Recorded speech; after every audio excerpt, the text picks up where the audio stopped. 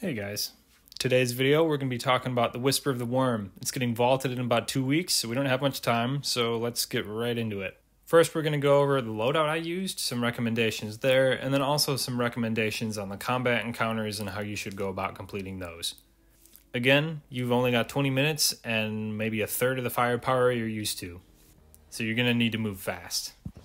Before that, I'd like to say just a few quick words. First, you're going to want to practice. You are definitely going to fail. I failed the first few times. Weird stuff happens.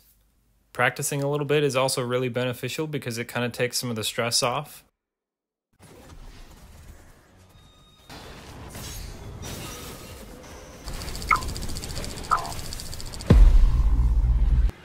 Practicing helps you identify where you struggle, what areas slow you down, and it can also help you refine your loadout. Like I said, we're about to get into my loadout, but it's really not definitive. I like it, but you may like other things because your playstyle might be totally different. I tend to be a little bit more aggressive, so going with high damage, fast output is really good for me, but you may find something else works better for you. Although I will say the combat encounters are pretty close quarters and you're going to have enemies all over. So yeah, practice, expect to fail maybe a little bit, but you'll get it in no time. Now, if you haven't played this mission, I would totally recommend just stopping this video right now and going to play it, because it's really cool to just experience without knowing what's going on ahead of time. Before I move on, I will have time codes posted below, as well as a full run without any commentary.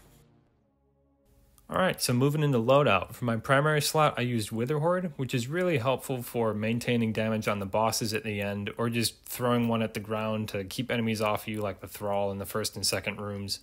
I really liked it best for the bosses though, like I said, especially if you have the Catalyst with auto-loading holster. That's huge, rotating the direct hit blights with the ground blights. Moving on to my energy slot, I used the Recluse. Now, seeing as this channel is called the Scrub Hub, I kind of wanted to avoid using the really top tier weapons like Mountaintop or Recluse, that kind of thing. But to be honest, I didn't have a lot of time to get this video out and the mission's going away pretty soon, so I just wanted to get it out there. The reason I really liked the Recluse for this was because the Acolytes all have void shields and you want something highly accessible like your primary that can really chew through those shields. The damage buff is also super helpful, whether you're getting kills with your sword, which we'll discuss in a minute, or with Witherhoard. Having Master of Arms procced all the time is really helpful. You probably want to use Falling Guillotine for your heavy. It hasn't been nerfed yet. I know it's coming. But it does a ton of damage, and it's really helpful when you're running low on time for taking out majors or the bosses at the end. For my subclass, I used Top Tree Night Stalker, combined with 6th Coyote, or whatever it's called, the one that gives you 2 dodges, is really helpful because the invisibility helps keep you alive a lot longer. Since my playstyle is a little more aggressive, I thought the invisibility was really helpful for getting me out of bad situations, which I got myself into a fair amount. The longer lasting tether is also really helpful for larger groups of enemies. It also has an extended reach, so that helps too. So I would usually use my super in the first room and then have it back by the time I got to the bosses at the end. Throw your tether down, go in with Falling Guillotine, get a few hits, use your invisibility, get out of there. It works pretty nicely. If you're not playing Hunter, I would recommend something like Top Tree Titan for the bubble. That can be really helpful. Provides a safe zone for you and also a huge damage buff. If you just drop one of those on the final bosses, you'll probably be able to toast them before they can do anything. For Warlocks, I would probably also recommend Top Tree Voidwalker. The Nova Bomb for that subclass does a lot of damage, which again is very important for taking out bosses at the end when you're cutting it close on time. Now, as far as the combat encounters go, don't take out all the blights necessarily, because those provide really valuable cover actually. You want to pick and choose the ones that you take out carefully so that way you don't expose yourself to unnecessary fire. Now, before I move into some of the strategy for these encounters, I should give a little disclaimer. I actually don't even follow all of my own advice. You can actually see in the video that I don't even follow the path that I discuss every time. Part of the reason is because I did this mission a lot. I kind of wanted to mix it up a little bit. There are so many ways to do these rooms that there's hardly a best way, but some of the methods I'm discussing here are what I found to work pretty well. In general, I tried to use the same principles. Get in and take out the majors quickly, don't be afraid to use heavy ammo, rotate your Witherhoard, that kind of thing. For the very first room, I would recommend just taking out all the Thrall that charge you and then maybe moving on to the Vandal on the right. That sniper can be really pesky when you're trying to take out the captains. After you kill that Vandal, I would usually use my super on the captain there and the Vex because it prevents them from shielding the captain so much. Use your sword, use the heavy attack, take them all out, then move on to the captain on the left side. For the second room, I would recommend leaving most of the blights alone, especially that one right as you come in. Kill the knight on the right as well as the acolytes. A big part of succeeding in this mission is kind of creating like safe pockets for yourself. It's almost like the prophecy dungeon with the 3 bosses at the end. You need to take out one of them as fast as you can so you have at least one safe spot. I'd say the same principle applies here, where you just want to clear a spot as fast as you can so at least you have a place that you can recover or hunker down for a moment and then get back to it. Okay, so after you kill that knight there on the right, once you've recovered a little bit, push up and kill the wizard because he's really annoying with all the thrall that he summons, so kill the wizard and then jump up and kill the knight right there, and then I'd recommend moving on to the hobgoblins right away. Once you clear them out, the room becomes pretty easy and you can just clean up the rest. Alright, so before you jump down into the boss room, you've got that last little triangular room with the scions on the right, hobgoblins on the left, and then the phalanxes that spawn behind you. Don't forget that. You just walk towards the edge, come back, they'll spawn, you can take them out, and then move on to the hobgoblins and then the scions.